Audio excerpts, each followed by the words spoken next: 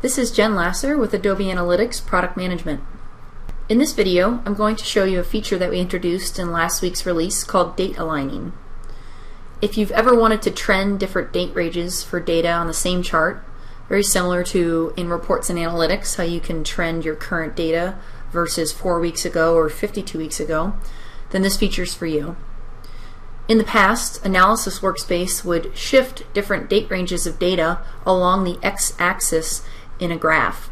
For instance, if you wanted to chart December 2016 along with December 2015, it would show them as two different ranges along the x-axis, even if you really wanted them to be overlapped so that you could compare the trends easily. With the introduction of date aligning, you can now easily do this data trend comparison.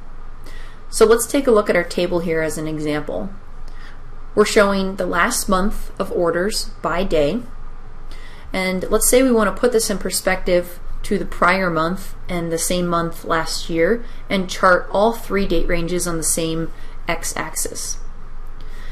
So using date comparisons, which we've covered in another video, we can easily add in same month last year, and we can also add in prior month to give us a month-over-month view. Now notice that we've added in three different date ranges of data, but our rows still represent just the last month. This has happened because of date aligning. So the two prior ranges, you can now see their dates in gray down each of their columns, and we can see all three kind of represented for December 1st. So kind of remove that year in your mind and think, okay, this is December 1st last year, this is the first of the prior month, and this is December 1st of the current year. Now this was made possible by our new date aligning feature, which you can find here with the gear. For any new table that you add with a date as a dimensional row, we're going to auto-enable this feature so that the dates align themselves.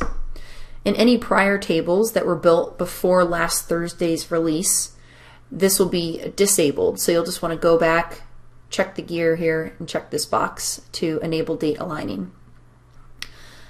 So now that we have three different date ranges all represented and aligned dates in our table, we can go ahead and select the table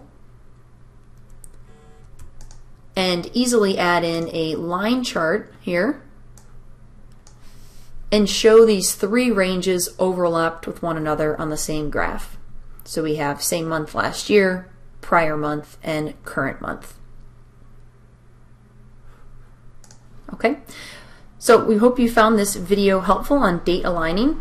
This feature, along with date comparisons, will provide you some great tools for putting your data in perspective for your readers.